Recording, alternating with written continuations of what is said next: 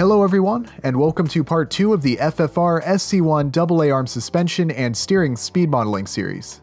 For those of you who have not yet seen the first part, I'd highly recommend watching it first since it will give you some more information about this project and you'll get to see the progress that I've made up to this point.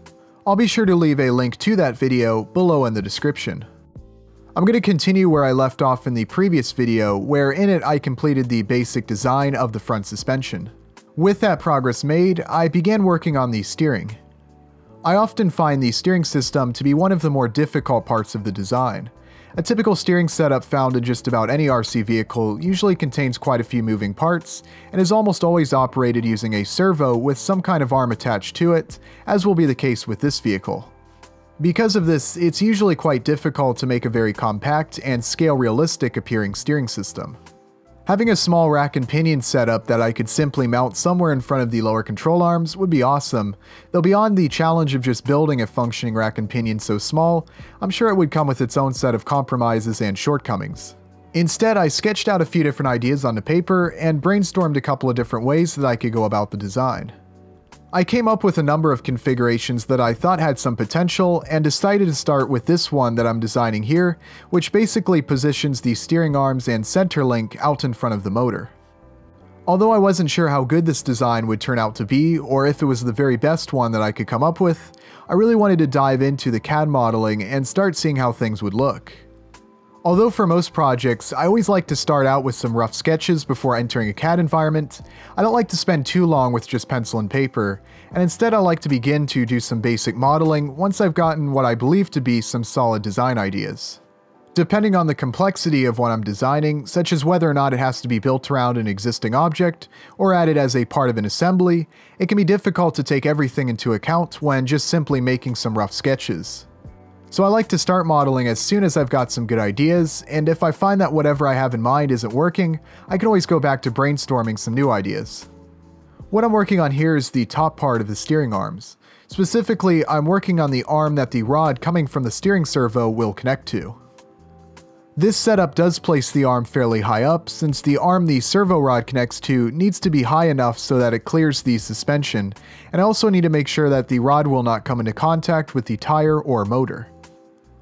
To try to keep things simple and relatively fast-paced, I'm mostly just eyeballing the position of a lot of the components and checking for potential issues every now and then.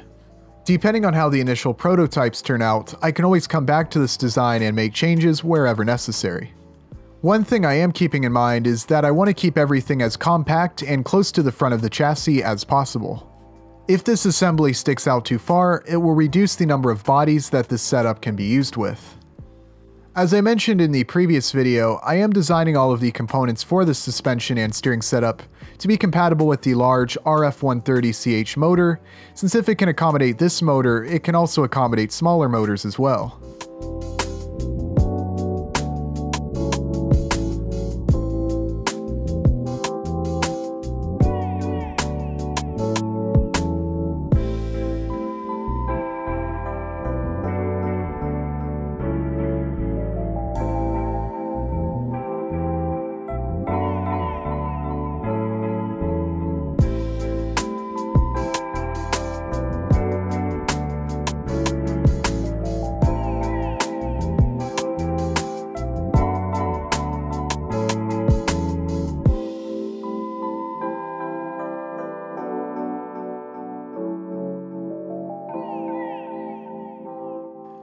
Here I'm working on the bottom mounting piece, which will support the steering assembly and will provide a place for all of the parts to mount to.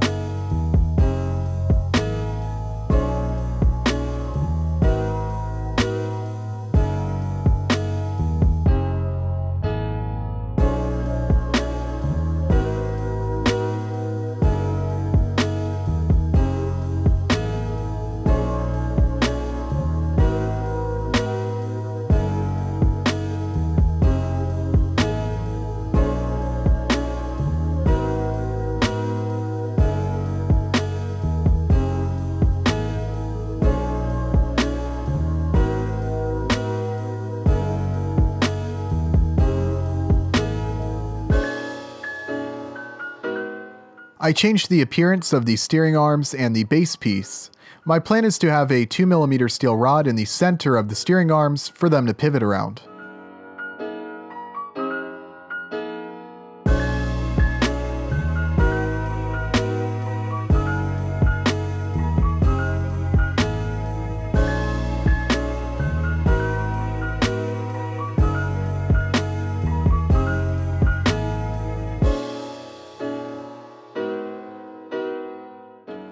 I now need to start working on a top support piece that will keep the arms from sliding up, as well as prevent the arms from wobbling.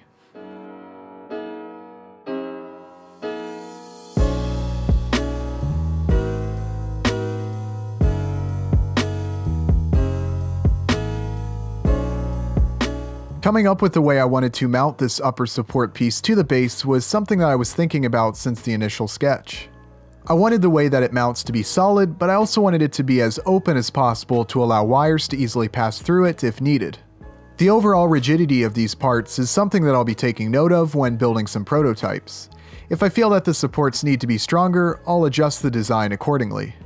Also, like with some of the components for the front suspension, I wanted to try to design some of these steering components in a way that would hopefully allow them to be printable on an FDM printer. Again, it's difficult with parts this small and with fine details, but it's something that I wanted to try to do. Another thing I needed to keep in mind while modeling was the connectors for the wires on the motor. They are not modeled into this mock-up motor, but they do extend out several millimeters, so I need to take them and the wires connecting to them into account. It's definitely going to be tight, but there should be enough room for everything to fit.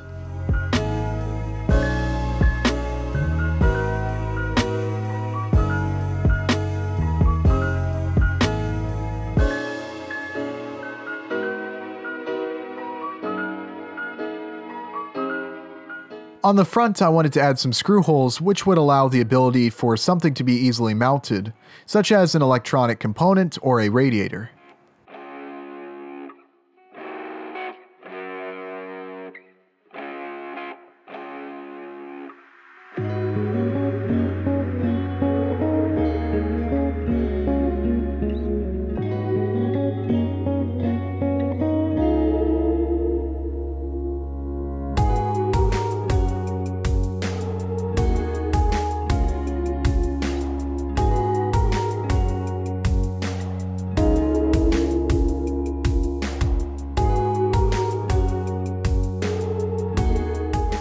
I ended up deciding to remove some more material from the upper support around where the motor connectors will be to allow more room for the wires.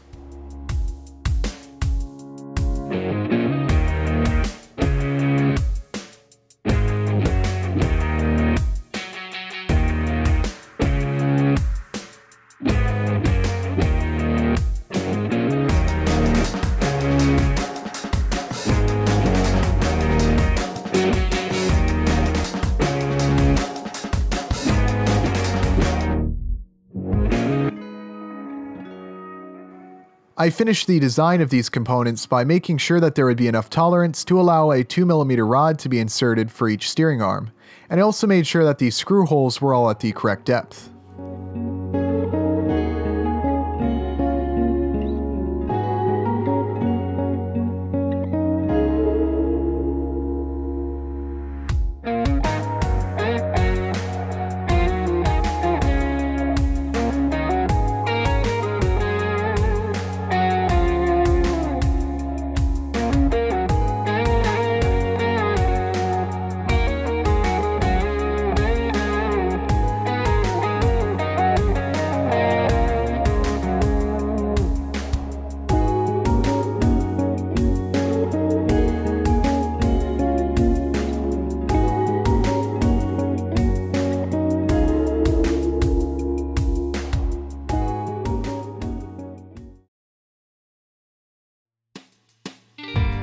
Next, I moved on to adding some ball joints, which I'm making sure are the correct size so that I can use pre-existing sockets and tie rods with this design.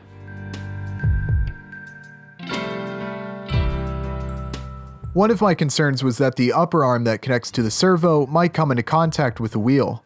I want this arm to be long enough to provide plenty of leverage, but not too long to where it might interfere with other parts. I did a quick mock-up to get a rough idea of how much room there would be around the arm. Although a larger wheel could get quite close to making contact with the arm, under normal circumstances there shouldn't be any risk of collision since the wheels would have to be very large and turn at a sharp angle. In addition, the track width would have to be very narrow or the wheels would have to have a ton of backspacing. Next I began working on adding a steering arm to the knuckle.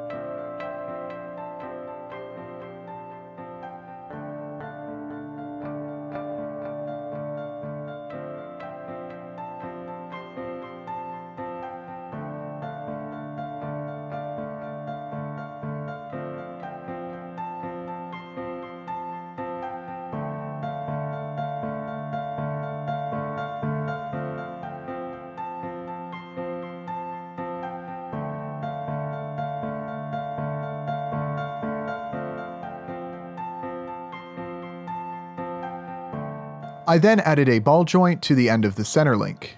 The position of each ball joint on the center link and steering knuckle is something that I'll probably be adjusting later on in the future in order to fine-tune the steering angle. For now, the current setup will be good enough for testing. I did add some material to the center of the center link to help increase its rigidity.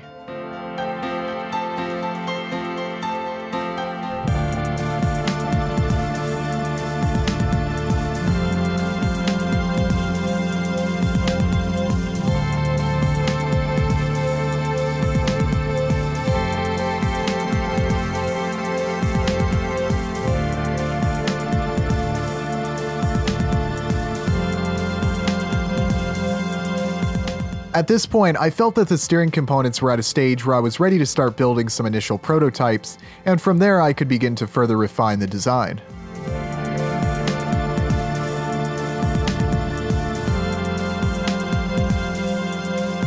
I wanted to do a little more work to the suspension mount piece that I designed in the previous video. For now, I decided to simply mount it using 2 screw holes in the center. I might modify this mount to use 4 holes or make a separate variation that uses 4, however I wanted to start with this just using 2 for easier printing. I also wanted to bevel a few of the edges.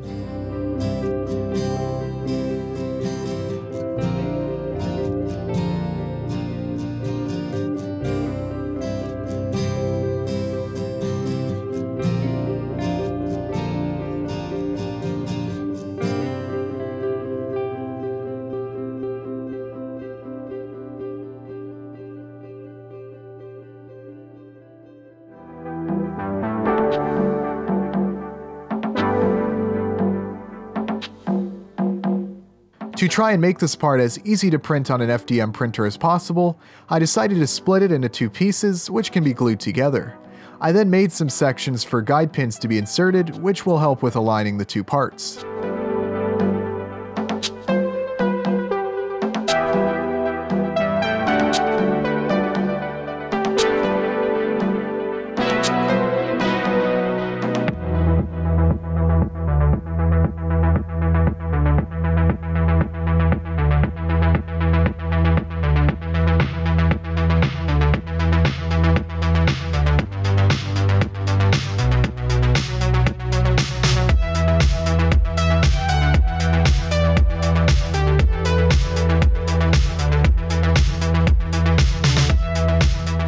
Finally, I mirrored all the parts and did a few quick checks to make sure everything should function properly and to get a rough idea of the steering geometry.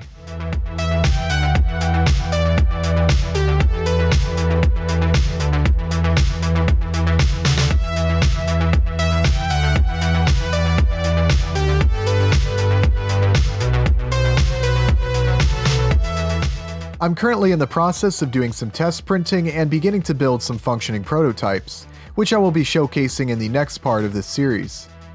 But that is all for this video. Thank you very much for watching, and I will see you next time.